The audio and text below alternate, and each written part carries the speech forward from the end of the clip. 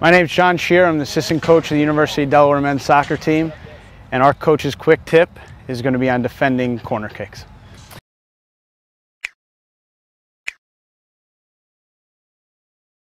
All right, so we have our team 1, 2, 3, 4, 5, 6, 7, 8 field players and 1 goalkeeper. All right, that leaves us to defend this area, which is the 18-yard box, which is going to be the most dangerous area that they're going to put that ball into the box.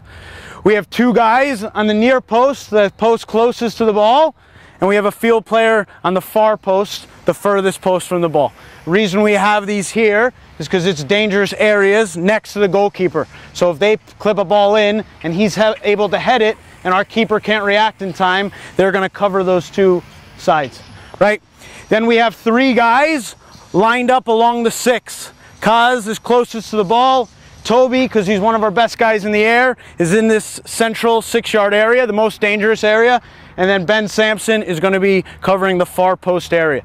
These guys will not have men. They're going to be defending in zone. So they're just covering the area that the ball's going to come into so that it can't go into the goal and crash.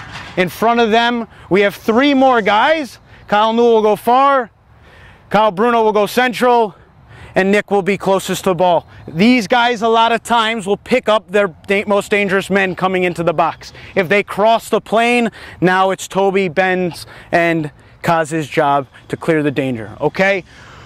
If they have a guy on the top of the box as well, we may bring in 1 more extra guy back. So Vinny was at the top of the box, right? Back up, Reds.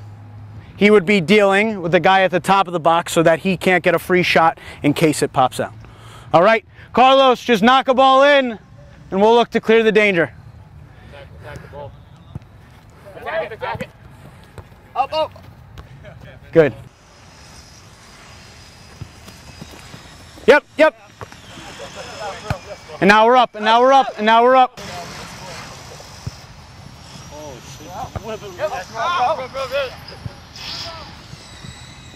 Good stuff.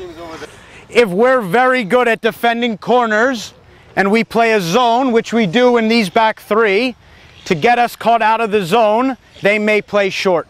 So what they may do is send 2 guys to the ball. So now they have Tebow on the ball and Carlos closer. If this is the case and we think that they're going to play short, we're going to send 2. So Kaz, who's the closest one, will go. Asante will go. Kenny will shift to this post.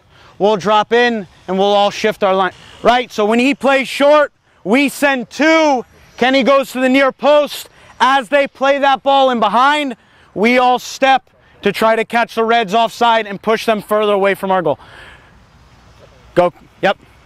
As they play it back, we all step, and then he would be offsides. I'm John Shear. I'm the assistant coach of the University of Delaware men's soccer team, and that's how we defend a corner. Go Blue Hen.